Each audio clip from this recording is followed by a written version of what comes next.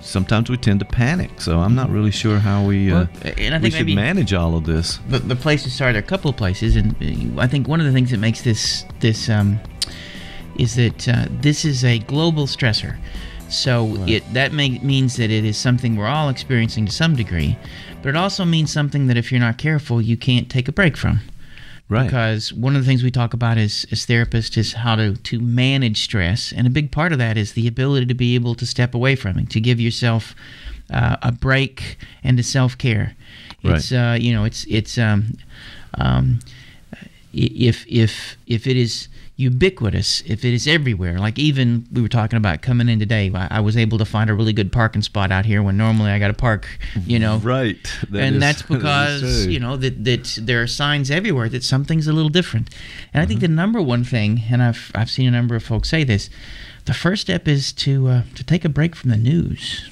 Yeah. That's good advice. I'd actually heard that earlier, but not many people on the news are telling you to stay away from the news because that's how they make their living. So that's kind of but one way is that's an obvious stressor because look, news is really about telling you all the bad things. It's not about happy butterflies, sun shining, flowers growing. There's none of that really. It's the horrors and the wrecks and the terrible stuff. Yeah, absolutely. And there was a book that was published quite a while ago, and the author actually gave a talk here in Columbus, and it's Why Zebras Don't Get Ulcers, I think is the name of the book. Interesting. And the premise behind it's an interesting one is that if you were a zebra or there is potential predation all around you, but you still have to find a way to hang out, do your thing, with the idea that at any moment you could be killed and eaten.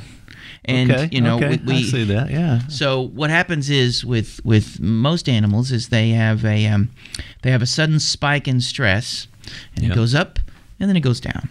Right. So suddenly you're being pursued by a lion. The lion stops. You go back to being okay. And contemporary society is built. We are built in a place where our stressors aren't lions. Our stressors are taxes, and you mentioned 401ks. There are all these things. And these are things we can't run from. And once we're safe, we can't necessarily relax. So we have to be able to impose whatever breaks we can. Sure. We have to be able to step away in a way, and we have to be cognizant and aware enough to do that. The zebra is on autopilot probably to this degree. There aren't too many Woody Allen-esque zebras. Right. Existential dilemmas. The neurotic zebra. Okay, there's a concept. Existential dilemmas don't loom for zebras. Probably, we don't know for sure, but they don't seem to fret in that sense. No. But so spike up, come back down, down to normal. Okay, we don't have that so much because we're inundated with things. And probably ours looks more like it grows and it stays.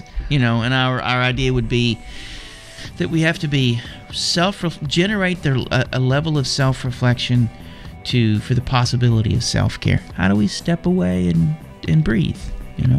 What do we do? And we have to give ourselves permission to do that and have to be aware enough to do it. So I think that's one of the first things.